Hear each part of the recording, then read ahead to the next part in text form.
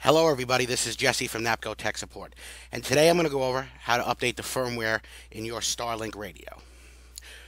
First, when we use Quickloader for Windows, we need to set it up to be able to communicate to StarLink radios. You may have done this if you're doing panel uploads and downloads. But we would go to File, Dealer Settings, click on StarLink Defaults, and this is where you would enter in your StarLink ID and password. Next, we would need to go to the NAPCO Technical Library. In the NAPCO software and firmware download section. We can filter it by StarLink wireless communications, and then we would see all the available firmware files for StarLink. Now, each StarLink radio has a different firmware based on the type of radio and the carrier, so make sure you check on the knock what firmware is in the radio so you can download the correct version. And always, if you're unsure, please contact us here at NAPCO Tech Support.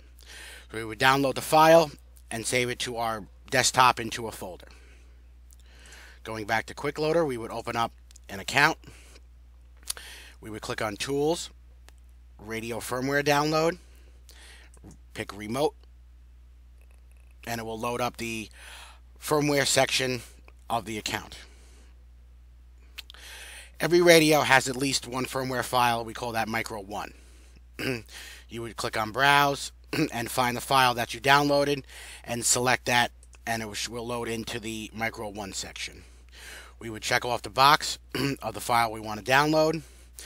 Always make sure you leave it on Smart Download when updating the firmware on your radio, unless directed to do a full download by a NAPCO support technician. And then we would click on the download button, and that would initiate the firmware download.